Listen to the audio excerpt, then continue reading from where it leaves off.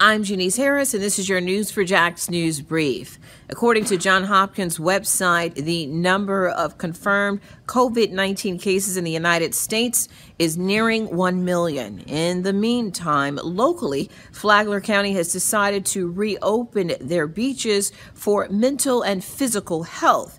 They'll be open 24 hours a day, 7 days a week.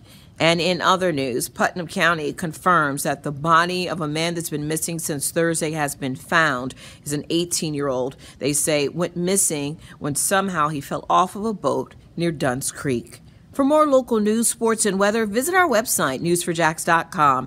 Janice Harris, Channel 4, the local station.